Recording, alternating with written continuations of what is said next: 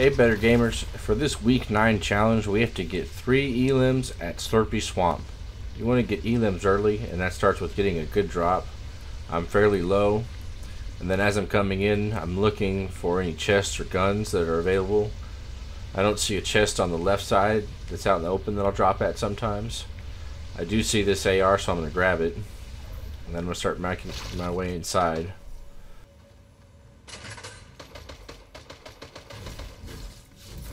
I hear somebody, so I'm going to be ready to go as soon as I break this wall. And then sure enough there is somebody, and I get shots on first, so I'm able to win that gunfight.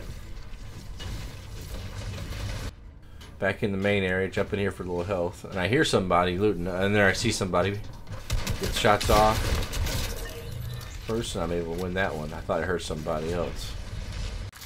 You can get elims on the shadows, or as a shadow you can get elims.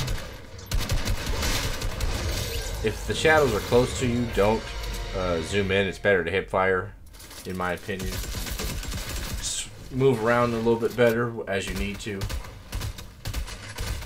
Thank you for watching this challenge episode of Get Better at Gaming. Please like, share, and subscribe. I'm trying to hit 100 subscribers. And I've got a question for you. What is your 2021 resolution going to be? How about resolving to get better at gaming?